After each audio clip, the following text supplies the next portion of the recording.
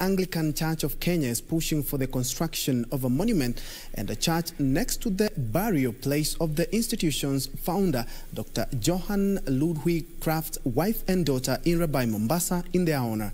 According to Archbishop Jackson Ole Sapit, the move will act as one way of celebrating the family of the first missionary to land in Kenya in 1844. The Anglican Church of Kenya is celebrating 50 years of existence in the country. The history of ACK dates back to 1844 when the first missionary, Dr. Johann Ludwig Krapf, arrived in Mombasa. ACK has since grown to 40 dioceses in the country. Reflecting on the contribution of Krapf's family, the church's Archbishop Jackson Ole Sapit is urging the national government to construct a monument of his wife and daughter at their resting place in Rabai. Last week I was in Mombasa. I went to see the grave where his wife and the child was buried, and a little monument was erected. And Your Excellency, as the Anglican Church, you want to make an appeal that you team us with the national museums to protect that little place where the first entry of Christianity began, and allow us to erect a chapel, which we shall call the cradle of Christianity in East Africa, so that people will worship and remember the entry point of the Word of God. Ole Sapit says the church is additionally working to construct a chapel at the site in honor of the two who perished shortly after arriving in Kenya in 1844. Krapf was buried at the First Anglican Church in Kilifi, Kilifi County. But he lived in a small island where the creek created, when the tide is high, it encircles a little hill.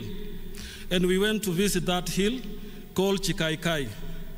Again, Your Excellency, we want to erect a monument to remind us of the first journey of Ludwig Krapf before he landed in Rabai. Because it was in that little island, he was able to communicate with the fishermen who are coming until they knew he was not a slave master. He spoke during the commemoration of the ACK's 50th anniversary.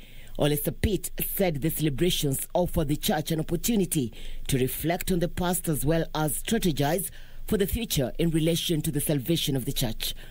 President Uhuru Kenyatta commended the Kenyan church for being at the forefront to drive socio-economic and political change in the country. Uhuru lauded the church for efforts made to the country's political stability and empowerment of the society.